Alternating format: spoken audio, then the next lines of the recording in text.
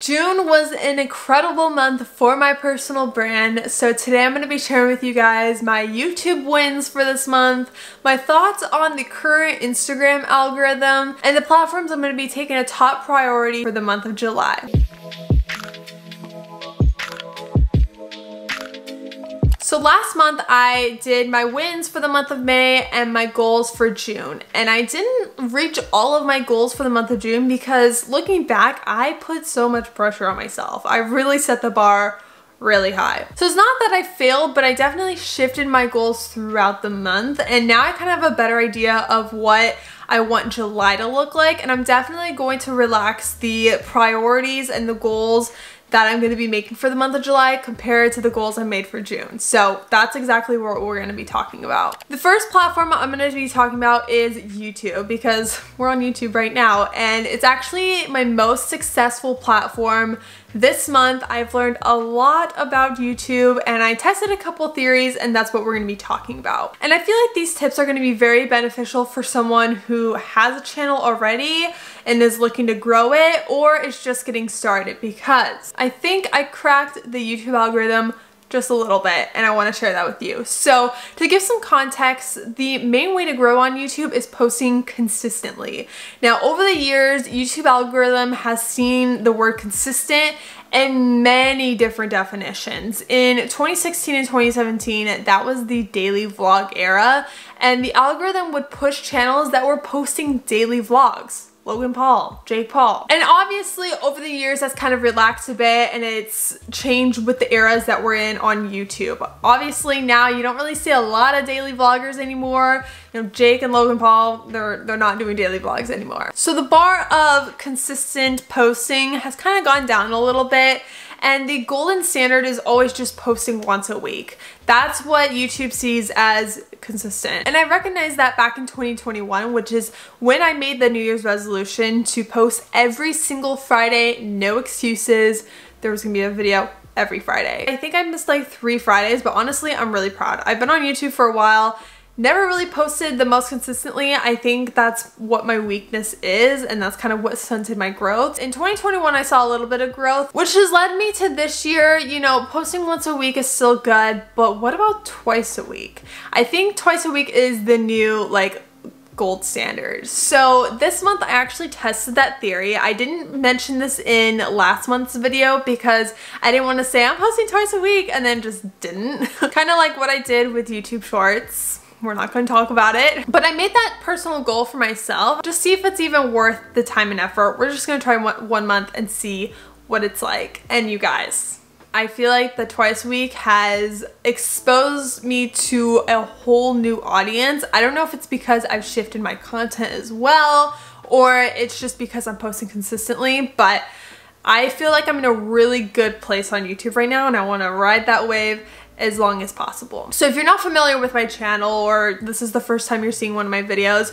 what I did in the month of June was post 2 videos a week. On Mondays, I would post a social media or UGC content creation related video. And then on Fridays, I would post my usual like a vlog, fashion, beauty video, whatever, because I still wanted to have that creative outlet, but I knew the social media videos were performing well, and I'm super passionate about social media, so it was a great niche to tap into. And I feel like the twice a week helped a lot, because not only was I getting a newer audience on the social media side, but also there's still some people that are interested in my vlogs. And I think it's a really healthy balance between these two audiences, because every single week those two audiences are gonna get at least one piece of content every week. So you could be a viewer that likes both of the videos I make, so you get like double the videos per week, or you could just like me for the social media videos, still get posted once a week, vlogs once a week. But yeah, I mean, posting on social media, it has raised my RPM and my CPM, causing me to make more ad revenue as well,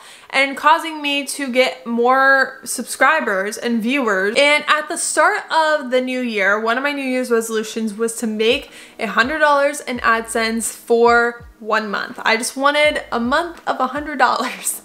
And for the month of June, I have well surpassed that goal. And I feel very, very grateful. And like I've said before, it's not about the money. This is obviously a huge passion of mine, and it has been for many years. But to see that I passed that goal and me working so hard to achieve that, I am just so forever grateful. So that was just a nice little cherry on top for this month. Now the question is, what am I gonna do next month? Am I gonna still post twice a week? As of right now, I really like my layout of every Monday you're gonna get a social media related video, and every Friday you're gonna get a vlog or beauty or fashion video. I still kind of want that creative outlet at least once a week, but I also want to talk about something I'm very passionate about, and I know that the niche is working really well. So that's where I'm at with YouTube. Let's hop on to Instagram. Now, Instagram was the most stressful platform for me this month. Anyone else notice the low reach and low engagement on your profiles? Even if you're not a creator, you probably have noticed this. I'm gonna go to my most recent photo right now on my Instagram,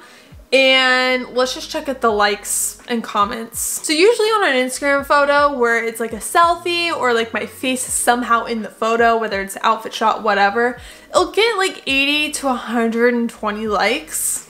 This photo right here, I got 35 likes, 6 comments, and 1 save, and my reach was only 164 people.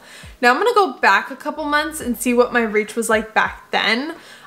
This post, 164 likes, 45 comments, 3 saves, and 1,000 accounts reached. It's honestly a kick in the ego because it's like, I know I get this amount of likes. I know my engagement used to be so good at one point and now it's just tanked. And I was kind of at a spot where I'm like, honestly, I just want to take a break from Instagram. I do not want to post on Instagram ever again. But now that I'm seeing a lot more people talk about it, at this point, I just want to grin and bear it.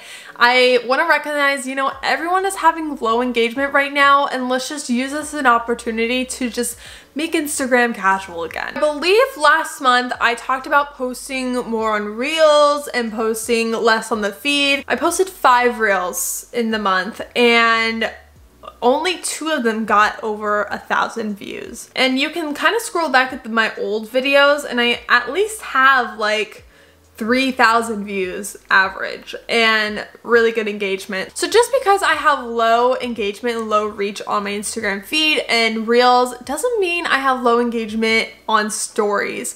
Now, weirdly enough, stories, I've actually had the highest views and engagement I've had in a long time on Instagram. So I'm still gonna be active on Instagram on stories when I'm like reposting content or making like super spontaneous content. But the feed and the Reels, I'm gonna kind of backpedal that a little bit. So to kind of circle back to my main social media priorities, I have this listed off on my computer. Obviously YouTube I want to keep as a top priority. I want to ride that wave as long as I can, and I feel like YouTube is the most sustainable platform right now for a few different reasons.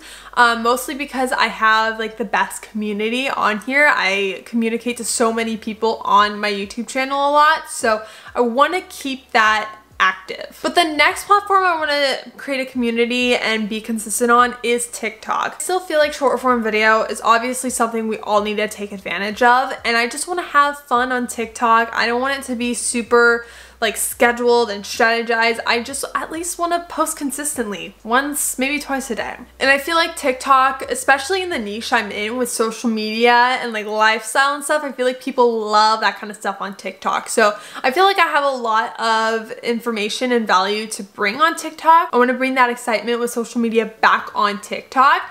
But also Pinterest. I feel like Pinterest is so slept on. So my goal for Pinterest is to use it more than Instagram. And I've never done that before. I've said in a previous video that I repurpose all of my content on Pinterest. I think that's going to be the opposite now. I think my main platform is going to be TikTok and Pinterest, and then maybe I'll post some of that performing content on Instagram, and we'll see how that goes. But yeah, we're going to take a break from Instagram for a little bit. It's only my YouTube, TikTok, Pinterest, and a little sprinkle of Instagram. So with that, I hope you guys enjoyed this video. I hope you guys got some kind of value. Let me know in the comments below what you learned for this month and what kind of strategy you're going to implement for your socials for the next month. I would love to hear your goals. And since we're talking about social media, make sure you follow my social medias linked down below. I hope you guys have a wonderful day, and I'll see you guys in my next video really soon. Bye!